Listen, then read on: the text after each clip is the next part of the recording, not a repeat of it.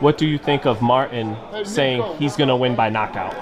Oh, that's cool, because every opponent of me say they're gonna win by knockout. That never happened. Yeah. What it is, YouTube? All right, so you see Artem Harutyunyan talking about Frank Martin. He was basically, the guy asked him, what you feel about Frank Martin saying he's gonna knock you out. He's saying all of my opponents say that, and it never happens. Well, he have to understand something. He ain't never fought nobody like Frank Martin, and my prediction for this fight, I actually agree with Frank Martin. I do feel like it's going to be either a KO or it's a TKO stoppage. That stoppage is going to happen around 5, 6, or 7. Around 5, 6, or 7. That's what I'm thinking.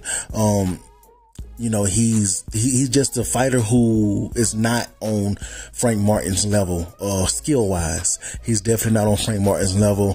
I've seen this guy. He telegraphs his shots a lot. He's actually kind of slow. His stamina is not that great. Whereas Frank Martin is, he's skilled. He's a skilled fighter. He knows how to counter. He's quick, very quick. He's going to come forward. He's going to come to you. He has his knockout ratio is 70%, whereas out of two of them, he ain't never fought nobody with a 70% knockout ratio. Seriously. He haven't fought nobody with a 70% knockout ratio. So like I said before, he ain't never fought nobody like Frank Martin. So of course he would say that. So I got Frank Martin winning this fight by TKO stoppage, 5, 6, or 7 round, where it's going to happen.